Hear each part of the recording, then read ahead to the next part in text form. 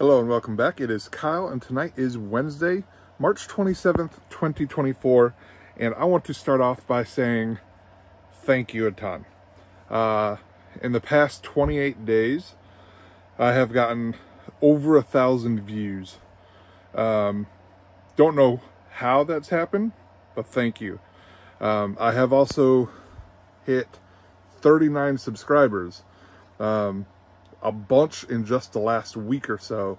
So thank you to everybody who is new here, subscribing, and all the comments and everything. If you've commented and I haven't replied back yet, I'm still working on it. I will get to you. But yeah, that's unbelievable. I'm just a random guy who talks about me and my diet stuff. But it means a lot. Thank you. With that being said, I do not have any sort of update tonight, but I did want to jump in to make sure I did say thank you. For supper, we had hot dogs with some hot dog chili and a little side pasta. And then I had a bowl of ice cream for dessert. But yeah, and I need to uptick my water intake again. My stomach is still recovering from breaking my fast incorrectly, but it is slightly, I'd say it's about 25-30% better than it was yesterday, if I had to give it a percentage. So hopefully by this weekend, it'll be a lot better. I am making a twice smoked ham for Easter. Almost said Thanksgiving.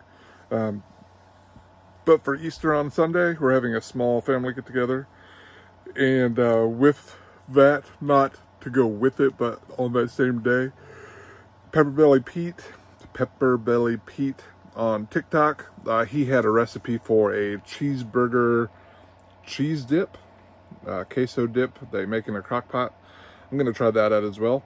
Again, not the healthiest, I know, but like I said at the beginning of the week when I broke my fast early, I was going to take this week off and just do everything like a normal person, to kind of give my stomach a chance to recover and all that good stuff, and then we'll start stuff back up on Monday again.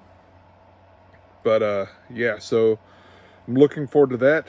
We were supposed to try a new pizza place yesterday. You heard me rant about that a little bit. I am planning on having that Friday night for supper.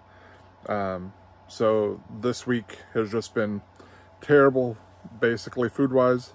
But I will say that I have noticed that my portion sizes have gone down significantly from where they were before my 8-day fast. So that is good, and it's not by choice. It's just I physically cannot eat as much in one sitting as I did before. So that's excellent. We are expecting to see weight gain when we weigh ourselves on Monday. That's 100% normal to be expected because we are no longer fasting. I'm hoping that weight gain is somewhere in the 5 to 6 pound range or less, but we will see where that's at. Remember, we came from, we lost 20 pounds in 2 weeks, just shy of 20 pounds in 2 weeks.